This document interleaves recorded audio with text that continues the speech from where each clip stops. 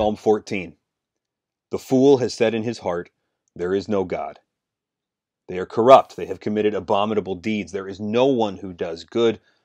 The Lord has looked down from heaven upon the sons of men to see if there are any who understand, who seek after God. They have all turned aside. Together they have become corrupt. There is no one who does good, not even one. Do all the workers of wickedness not know, who eat up my people as they eat bread, and do not call upon the Lord? There they are in great dread, for God is with the righteous generation. You would put to shame the counsel of the afflicted, but the Lord is his refuge. Oh, that salvation, the salvation of Israel, would come out of Zion. When the Lord restores his captive people, Jacob will rejoice, and Israel will be glad. So what we have here is a snapshot from God's perspective of humanity's need for the gospel. And he starts out by saying here that the fool has said in his heart, there is no God. So a minute ago, that's why I'm kind of wiping the sweat off of my brow from the curse of Adam as my kids and I were working in the yard. I'm out there with my kids and we were talking about the nature of humanity. Are people basically good or not? And I knew that it was time to record the Psalm 14 devotion. And so I'm like, I got to run in there and just record this real quick because the gospel is here. And so as I got to gospel my kids with it, now I'll gospel you with this.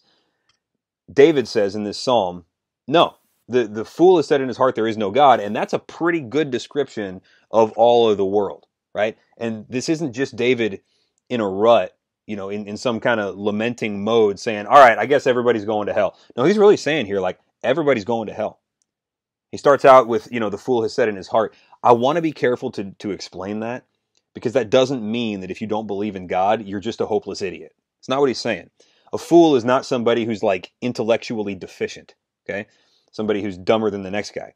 The fool is somebody who rejects available information because it doesn't fit his preferred narrative.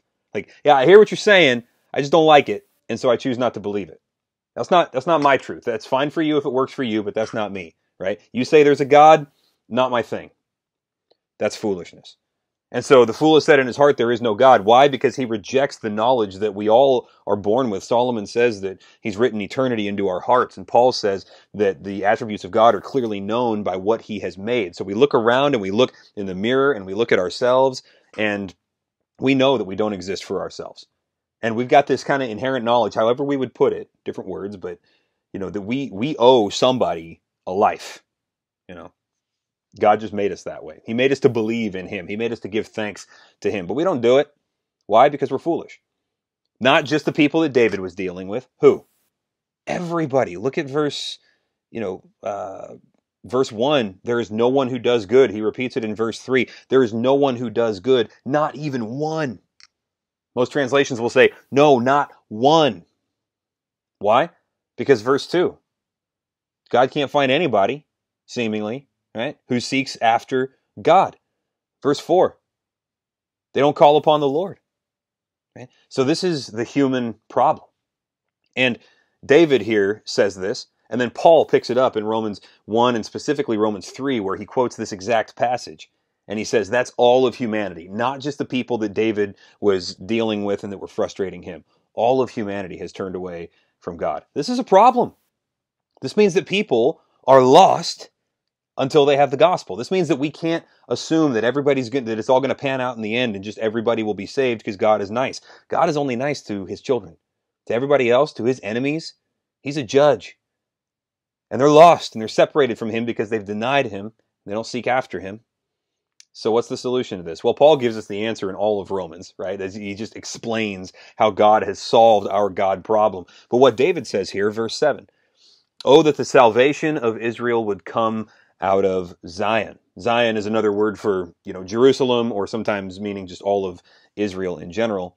So he's saying here, if God would do something in Israel that would solve all of humanity's God problem, then, the end of the psalm, Jacob will rejoice, Israel will be glad. Has God done that? Right? Has God done something in Israel that has spread out from Israel and solved all of humanity's problem of enmity with God? He has. And his name is Jesus, right? Because Jesus was born in Israel.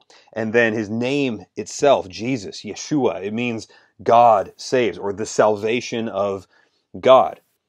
And now we get to take Jesus all over the world on mission and say, all who call upon the name of the Lord, that's Jesus, will be saved. There's no other name under heaven by which men must be saved.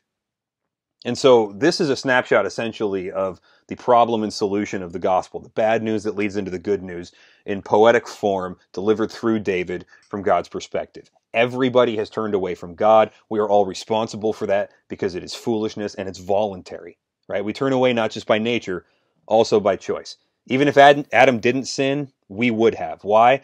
Because we have, at some point in our lives, before we came to Christ, rejected the knowledge of God. And that's our natural state. And we kind of like it most of the time. So that's the problem.